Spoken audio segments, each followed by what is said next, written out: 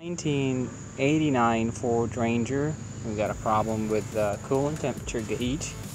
It's reading low, so some people goes and just say, okay, let's just say change the sensor, you know. Well, actually, you got to check if the gauge itself is bad, the wiring is bad, or the sensor. So on this module, you have two sensors. The one right there is the one that goes to the ECM, and the one right here on the right, on the driver's side, is the one that goes to the dashboard. And in order to tell the difference, you can note that the one that goes to the gauge has the one wire, the ECM sender unit has two wires, and could be the reason that it doesn't work: the gauge itself, the wires, or this sensor. So I'm going to show you how to diagnose that. You know that the sensor has a variable temperature, variable resistance that varies according to what temperature it is. So when the temperature is very high, we have a very low resistance, almost zero.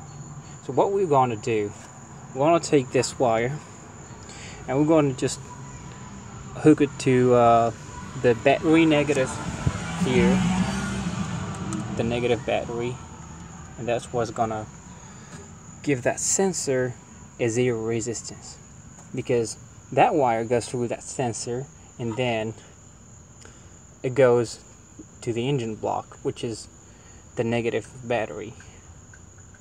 I don't have all the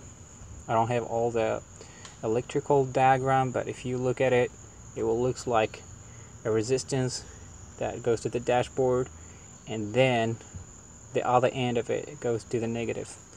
So what we're going to do, you're going to hook this wire with with whatever you find as wires, and you hook the other end to the negative. You don't have to put it on the negative, you know. You can put it on the engine block or whatever. But let's just see now.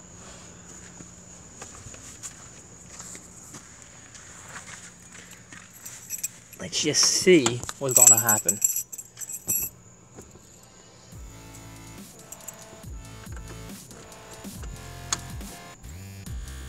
You're going to notice that the gauge is going to go to an infinite temperature, which is impossible, which is even more than what the gauge is supposed to indicate. So that's what's zero, which is impossible, and no matter what temperature the engine is going to run. So when you see that, it means that the cluster, the gauge is good and the wiring is good. All you have to change is the sensor. If you do the same thing and you don't have anything happening here on the dashboard, you better check your wiring first, and then you can just back the cluster. I hope this video was helpful.